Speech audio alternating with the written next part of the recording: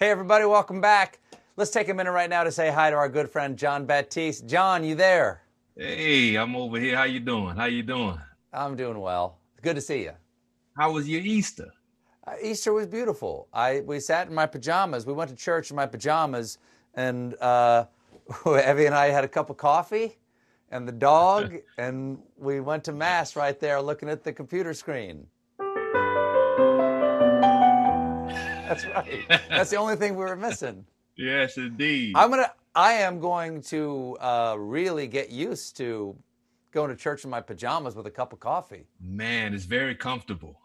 You usually have to wait till afterwards to get the coffee and the donuts. I feel that. I was doing the same thing. I'm just thankful for technologies that we can have all of these people come together through Zoom. Mhm. We had a big dinner on Zoom, and everybody was in that little square. It was amazing. Oh, that's nice. How's your mom and dad? Great. They're doing good. It's kind of hard being inside. You know, everybody is getting stir crazy. They just want to get out and do something. Well, would you mind playing a little something to calm us down?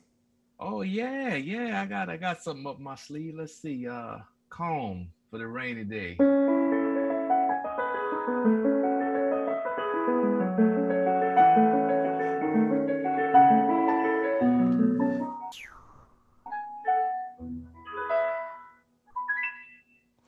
Thank you, Maestro. John Yeah. Baptiste, everybody. Stay safe. Yes, indeed. See you. Stay safe. Folks, my guest tonight is a smooth-talking car salesman. You also might know him from Dazed and Confused, True Detective, and his Oscar-winning role in Dallas Buyers Club. Please welcome back to A Late Show, Matthew McConaughey. There's a man. How are you, Matthew? We're down here in Austin.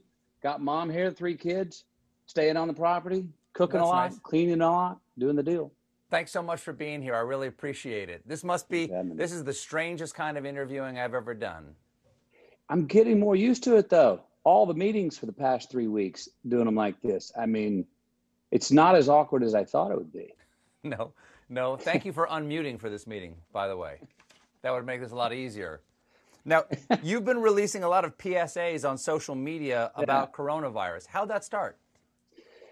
Well, 3 weeks ago, I was in shock like everybody else. So it was like, what is the message that needs to be out there? And I thought it was like, first message needed to be, hey, be cool, everybody. We're going to get through this. A little reassurance in this time of when we need to stabilize and wonder what the heck is going on. Then a couple of weeks ago, it seemed like the obvious message that we needed to spread and share was stay home. So put one out about stay at home. Worked with a local friend of mine, Roy Spence. We wrote one and put it out about stay at home. And now we've got a new one, a new factoid that I think everyone needs to follow up on about wearing masks and covering your face if you have to leave. I think we've got a copy. You sent this on, didn't you? Is this the new one? This Jim, one do we came have out this? today? Jim, let's roll this if we have it. Yeah, I met this guy in my backyard, man. Showed up and he said, you need to put me on the PSA. Share my wisdom with the world, he said.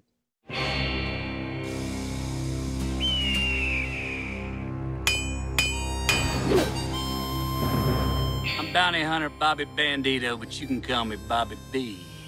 I say it's high time we catch this killer, because we got more living to do. Here's how. So you lay down your favorite bandana, unfold it like so. Get your trusty coffee filter that you had on the go. Get your 2 rubber bands. Roll one down one end like this. Roll the other one down this end like that. Fold them over like so. Grab a hold, and you're good to go. Now remember, stay at home. But if you gotta go, strap it on like so. Now, I'm challenging all you triple Bs out there. It's time for us to band together and see who can make the most badass bandito bandana so we can beat the Corona V. Bobby B style.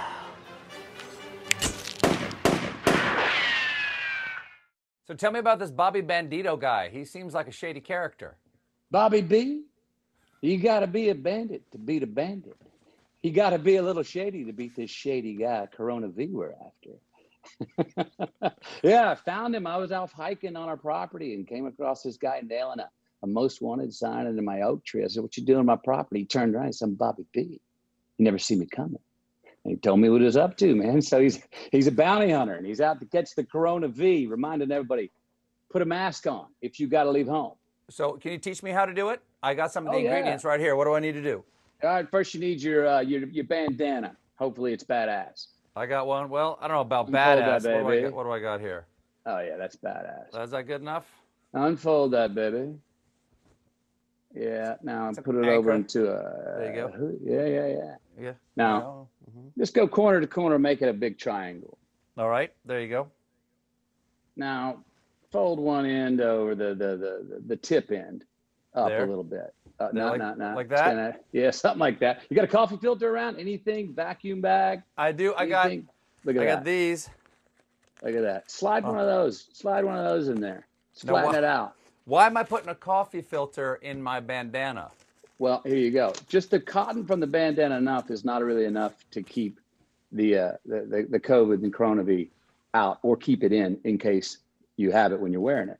What this does, you want to measure these with the light. There's not much light comes through whatever it is you're putting in the bandana. It's good because it'll keep more of the germs out. Okay. And then put it slide underneath it in the fold. Okay. Put it under the fold a little bit. All right. You got 2 rubber bands? I got 2 hair ties for my wife and my daughter. Wife and daughter. Put your wife on the left side, right here. Roll it down. Roll it down. Yeah. My daughter over here. There you go. Daughter on the right side. Right. Roll it down. Roll it down. Oh yeah. Keep rolling. You got it down. Now flip those ends to the inside. Meaning where you're holding. Got it. Yeah. Got it. Yeah. Oh, I see. Now you're good to go. So you wrap it on like so. Oh, geez. Look at this. Look at this. I know, you got to get it over the ear. I got it. Get it over the other ear. Okay. Yeah. Bobby B style. There you go. Stevie C style. I got a bad ear. You got to get it strapped over the other ear. I only got one ear that works. Well. Look at this one right here. Yeah. This one just flips over. A little flimsy. Uh-huh. If you get it tucked over that, bingo. You get it tucked over that both ears. All right, set. good. You go I'm out. all set. There. If you have 2 ears, it'll work. I'll just have to staple gun it to my head. Or walk around like this with one hand pinned up to the side of your head. Now, last Thursday, you and your wife, Camilla, donated 80,000 masks to frontline workers in Austin and New Orleans. Can we get masks now? There's some that are gettable. My wife went online and did research for about 72 hours straight and found a lady down in Baton Rouge, Louisiana, with B Strong, who had a lot of masks, different ones for different purposes. So she went down and purchased 80,000, worked some funds up around here locally, then came to me and we delivered them to police on the front line. We delivered them to firefighters on the front line and sent them to some hospitals down around New Orleans, Louisiana for some medical people that need them and don't have them. Are you surprised at all the number of organizations that have huge stockpiles of masks that they're discovering? Because I've been so surprised. The number of people who have masks out there. I didn't realize that stockpiling masks was a thing to do. Well, I don't know if they were stockpiling or just forgot they had them. I mean, who'd ever? I don't think there was a time we thought we were going to need these masks. That's why I don't know. Just why like the gloves. I don't know. I mean, maybe they were in the back stock room where nobody was using them. I'm not sure.